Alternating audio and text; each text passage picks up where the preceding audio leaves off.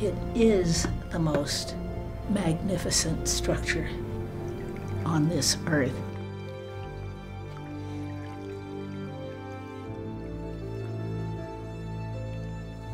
A full human brain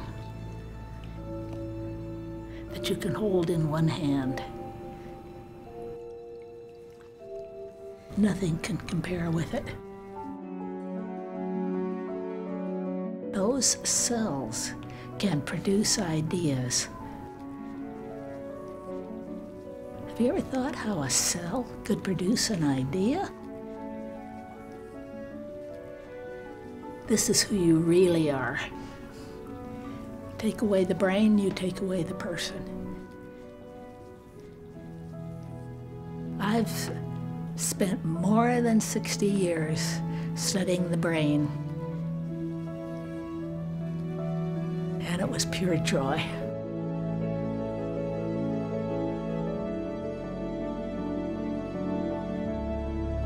Don't you just love the brain?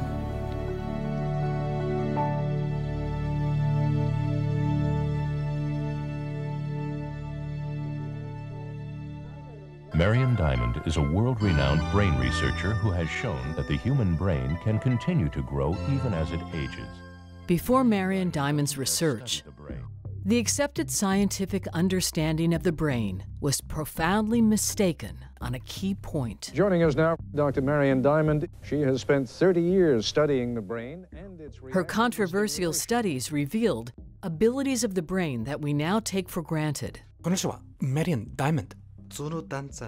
Her pioneering work into how the brain changes and grows would transform how we raise our children and show all of us how to maximize our brain's full human potential. It is my pleasure and my honor to introduce Professor Marian Diamond.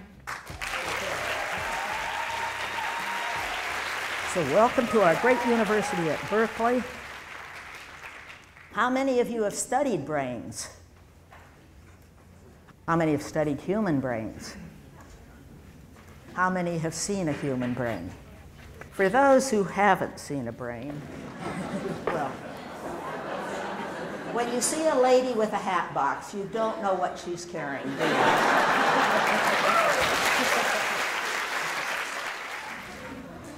And there you are. Did you know that this is what you hope you look like inside? The major parts, you see the cerebrum. These deal with higher cognitive processing. For you to be thinking about what you want to do this evening, it may be coming out from your frontal lobe. Then you have a little brain, the cerebellum. How many of you have heard about a cerebellum? Things are just flooding onto my brain right now to share.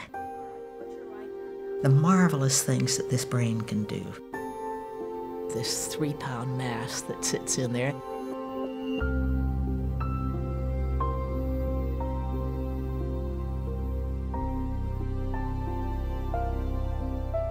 Everybody wants a better brain. There's no doubt. If there's an opportunity to improve your brain, you want to be there. And so, 5 items that we have found are essential for a better brain. I think of all the millions of things, but 5 shown in our work. And the first was diet. The second was exercise. The third was challenge. And the fourth was newness.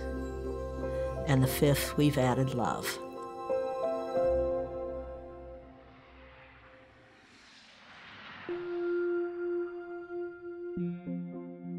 When somebody comes along with an entirely new idea that shatters the old one, this shatters a very important part of us, part of our internal world.